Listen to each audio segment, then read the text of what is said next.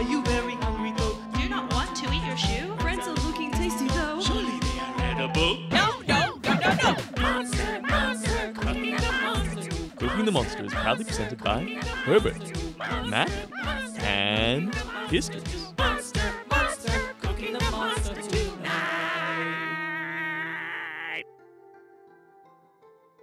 Good afternoon, ladies and gentlemen, and welcome to the Tabletop Dynasties stall. We're about to launch into Cooking the Monster, which is the latest series that comes out weekly on Tabletop Dynasties. This is short 6-minute episodes where in each episode we look into how to break down a monster in serviceable choice cuts of meat and prepare it and flavor it. This is all done with the help of myself, Matly, who is unfortunately absent, and Kistrix of the Wild Wood Apothecary. Apothecary, that's wild with a Y.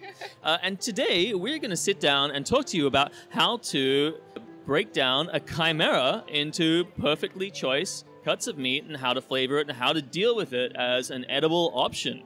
So, and make it absolutely delicious. There are a bunch of different types of chimeras out there in the wild and the wilderness just running around. So we need to firstly address what type of chimera it is. Is it a magical abomination created by the gods? Is it a magical abomination created by various archmages in the wilderness who are creating these chimerical creatures, just a snake's tail, a lion's head, a goat's leg, some wings from a random creature? Because it's going to change the flavor of it as well and how you cook it. And I reckon it's going to give it way different properties to the meat. Well, how are they red-blooded? Are they red-blooded? They have various other bloods. Are they white meat or are they red meat? Like when all these meats come together and the blood is pumping through the body, it starts to intrinsically change the flavor and texture and consistency. Also, there's a huge difference between dealing with, say, the scales of a snake's skin and then the fur of, say, a goat's hindquarters and removing them all as one piece. You can assume when you find your chimera that you can address each part of it as you would that individual animal. And at least when it comes to killing it and then breaking it down, you'll be able to separate it into its component parts and then treat each one of those animals separately before deciding what you want to do with the various types of meat. Because you might have things like, you might have like fatty deposits in the body of a bear that's attached to the relatively lean composition of a reptilian form. Because I think you can do more than one dish as well. Like, it doesn't have to be one meal. No, and typically chimeras, you can make a whole banquet. They're large creatures, right? And a large creature means that it's occupying like a 10 by 10 foot square. That's enough meat for a whole bunch of ordinary humanoids to eat. Mind you, if you're cooking for a giant, that would be a different scenario. Maybe a bit of a snack. Yeah, a bit of a snack or one meal.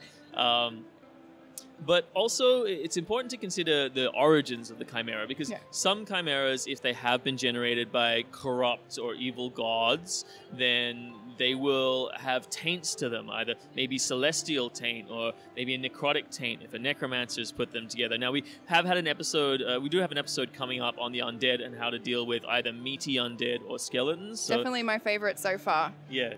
You will be able to go into more detail then, but right now we'll assume we're talking about the living, breathing chimeras. So the other type of chimeras are chimeras that have been made by mages. So conventional magic goes into combining all of these different animals into a single creature. And they would be cleaner or freer of some kind of taint. Or perhaps after several generations of interbreeding, a chimera could generate chimerical children that are free of the taint. Lastly, there might be some naturally occurring chimeras out there that would be the cleanest and the easiest to get your hands on.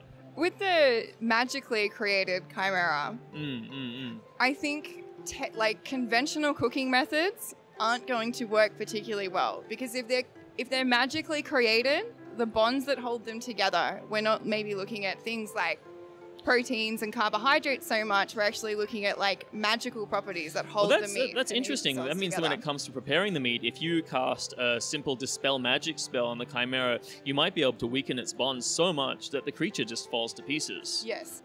What really excites you about the idea of preparing a chimera? I'm really excited about preparing it like a turducken.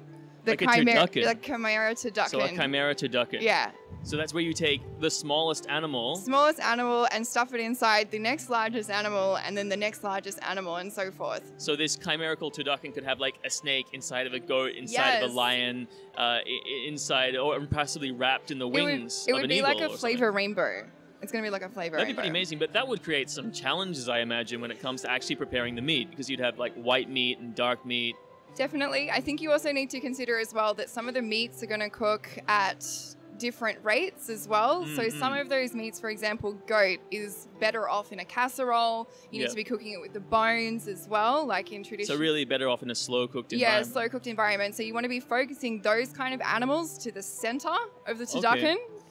And then building out to the outside. Okay, so the whole thing will roast coherently. But there's a lot of flavor challenges then when it comes to dealing with such a broad spectrum. I mean, look, the benefit of the turducken, the benefit of the chimera is that because it has so many different creatures and often multiple heads that are on the end of mobile appendages, it's at least very good at cleaning itself. So you can expect the chimeras to have a pretty good standard of personal hygiene. So still prestidigitation, but even if you don't have prestidigitation, a simple clean down would be able to get rid of most things, most harmful bacteria. There are some of them that will have poison glands, like if you have snake parts or toad parts, you can have poisonous components. So cleansing poison will be cleansing poison really important.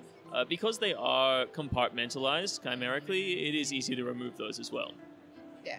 And so flavoring, Kistrix, what do you think? Okay, so I've got a few different flavoring options for the chimera, and I think it kind of depends what type of animal that what kind of head that you're dealing with as well. Okay. But one of the things that I thought was really important was that the chimera has dark vision. Really? Okay. Yeah. So what does that imply? So that they can see in the dark for 60 feet. Okay. And working with something like bilberry, so it's related to things like cranberry, so it's got a very tart kind of flavor. Okay. So you can, with a lot of meat roasts, you can add things like cranberries and berries to flavor it. So I'd be going with a bilberry there. So that's okay, and you myrtillus. think the tartness of the cranberry would cross a lot of different flavor groups? I think so. Yeah, excellent. I think some of the different animals that make up a chimera can be quite gamey as well. So we can actually go with a very tart berry. Even something verging on sour would be okay. It could really take it. Well, I guess you'd have to then focus. What would be the most overpowering flavor coming out of the meats, do you think? A sweeter meat, or do you think a more gamey meat would... I think the gamey meats.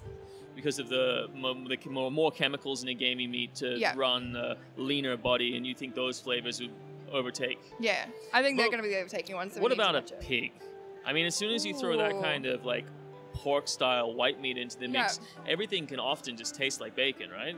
Yeah, I would be going with something maybe with celery with that one. So you can actually use with celery. So that's Apium graveolens. You can actually use a mixture of the celery plant, like the stalks and the leaves, and making that into something like a stew. But the other thing is celery seed is an absolutely amazing flavor ingredient. Okay, so celery is related to parsley as well. So you're getting those herbaceous seasoning flavors coming through, but the seed is a little bit stronger. So if you wanted to give a bit more punch rather than just bacon. Now, I find that celery can sometimes be a very overpowering flavor to add to a meal, particularly when you're talking about a chimera, if you want to sort of add Go with the leaves. So just adding the leaves, and just go with the seeds leaves. are not as pungent? Yeah, the seeds are pretty punchy. Okay. The seeds are punchy. So if you wanted to add more flavor, if you like more flavor, going to something like growing with the seeds, you can grind those up, you can put it in a powder, you can do a rub into the meat. Wow. Yeah, but if you wanted less flavor, just go with the leaves. They're really subtle. Traditionally, celery leaves are used in a lot of like Italian cooking as well, like when you're making up a bolognese. So maybe we could do a chimera bolognese. Chimera bolognese would probably be a really good way, because there's no better way to deal with a whole bunch of multi-meats than to just grind them all up into a single. I mean, that's how the humble hot dog came about, and possibly a burger. And you know what? Yeah, you could do a burger as well. And with the mincemeat, I think we can hide some veggies in there for the younger adventurers in the party. Yeah, too. just to bring in those extra vitamins and minerals. What about something like a southern kind of like spice? Well, like kind of like a Cajun chicken. Cajun. We could do something Cajun like as well. an old gumbo, right? I mean, chimerical gumbo would be pretty awesome because Ooh, I mean, that'd be gumbo is classically a boiled dish that's slow cooked gumbo. over a long Love period of it, time love until it, love it, everything love it. softens, and really. It would completely add a strong flavor to a lot of different textures and really create a very interesting mix. And with those Cajun spices as well, they're really great anti-inflammatory herbs. Oh, okay. Yeah, they're awesome. really good. And they're really good for the digestive system. So I think like some of the things that we're going to be eating out in the world are going to be a little bit tough, and we we need to support our tummies a little bit. Yeah, soften those things. Yeah, so Keep that's it all really under great. wraps. And also adding in something like a cinnamon verum as well. Okay. That's nice and warming. And what you will get a cinnamon verum do? So that's a warming spice, and it's a Okay. circulatory stimulant. It's Again, also another a really Cajun spice. another Cajun spice used in a lot of in southern cooking, and then it's also a really good digestive tonic as well. So coming back to like supporting the digestive system on our harsh. But what about adventures. deep frying? Ooh. I mean, look, if we're talking about Cajun food here, like Yeah, it's fried gotta be chicken deep is one fried. of the best things. So we take our chimera and we break it in and then break it up into its pieces, and then we deep fry it, right? That would be delicious. That would be very delicious. Again, you could use your Cajun fried chicken spices, just southern style. Yeah, you could put it. You could put it in. You could do it as a rub or do it as a batter beforehand before you drop it in. And how would that affect the different meats? So if you deep fried, say, like a snake meat by comparison to a goat meat, I don't think something like a goat is really going to take it very well. I think maybe the snake could be quite interesting. well, it's a very soft 'cause you flesh, is the snake. So I guess you'd have to be Flash cooking. careful about Flash how fry it. quickly you deep fried that snake. Yeah. But if you do it at the right time and the right temperature, and you can create deep frying tools with prestidigitation. So and this is where prestidigitation really comes into its own, because you've got a chimera made of so many different types of animal. You really need so many different types of cooking utensils to separate it into the cuts of meat that you want. And you'll separate a snake's skin in a completely different way that you'll take the skin off a lion, and you'll need to cut through various bones and other things. So just cutting it up and filleting fish. I mean, underwater chimeras, you probably come across them. I think the prestidigitation is going to be handy because you're not going to be able to carry all the equipment with you as well. So you can't expect to have all the bits and unless pieces you're that well you equipped. I'm sure there are some adventuring parties out there whose life goals are to prepare the various monsters they find in the best way possible, and they probably do carry a large amount of tools with them. I will be carrying a tool with me on Sunday. I've got a tool ready. I have a prop, so we should be excited for this game.